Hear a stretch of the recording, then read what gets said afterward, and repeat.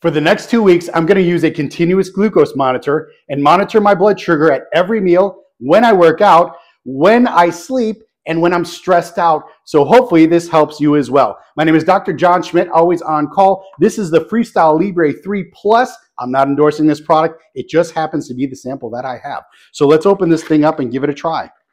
All right.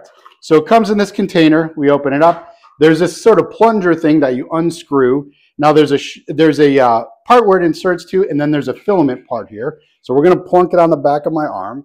It just kind of chunks in there. All right. There you go. Not painful at all. Didn't really feel it. I'm going to wear this for the next 2 weeks. So comment on specific foods you want to see me eat, and I will give them a try. All right. We'll see you at the next video where we check my blood sugar at my first meal.